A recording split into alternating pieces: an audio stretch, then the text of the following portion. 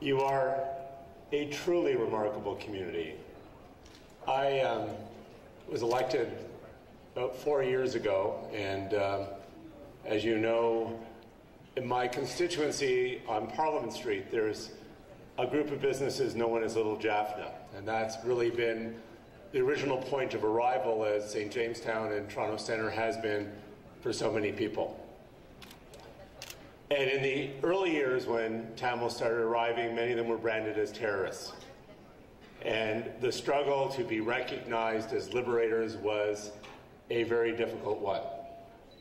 Many of us remember the lonely times for the Tamil community when people gathered on the Gardiner a few years ago, trying to draw somewhat desperately the world's attention to friends and family who were being killed in Molly Valcal and in Black July and in a series of events going back to the 80s.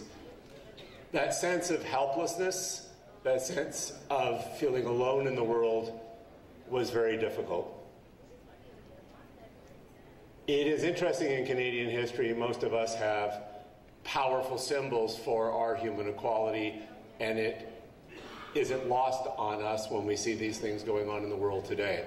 In Ukraine, and my mother came here to Hamilton in 1908, went back to try and repatriate her farm back in Ukraine. It had been confiscated by the Soviets at that time, and then came back here again to start her life over in Canada for a second time. She was never treated as a Canadian. She barely spoke English.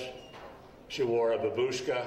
She cleaned washrooms and stairwells for a living, had 9 children, 2 who died very young. Today, she couldn't come to Canada. She doesn't speak English or French. She doesn't have a university education. And I remember when I was mayor of Winnipeg, Jim Carr, who was president of the Council of Chief Executive Officers, started a project amongst business leaders, and they asked all of the business leaders to pretend they were immigration officers. And we interviewed all the famous people in Winnipeg, our greatest ballets, our greatest business leaders and artists. 90% of them would not be allowed into Canada today. That's not a cheap political shot at any party. That's been the reality for a couple of decades now. 70% of the GDP of our country was created by immigrants who came to this country with minimal skills and didn't speak any other language. The reason they were here, they were leaving genocide, the Holocaust. They were escaping Chile and the Pinochet regime. They were escaping from Cambodia, Bosnia, Rwanda. Every one of those horror stories led us to these shores.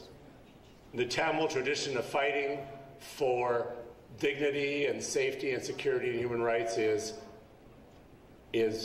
quite remarkable. It continues.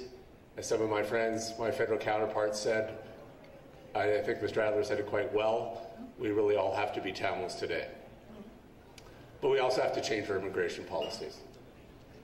We have some real challenges there. We're not the Canada we once were. We're not the sanctuary for the world, in my mind, the way we once were.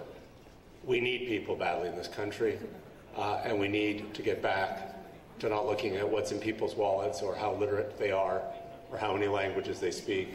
We have to get back to the kind of spirit, I think, that built this country.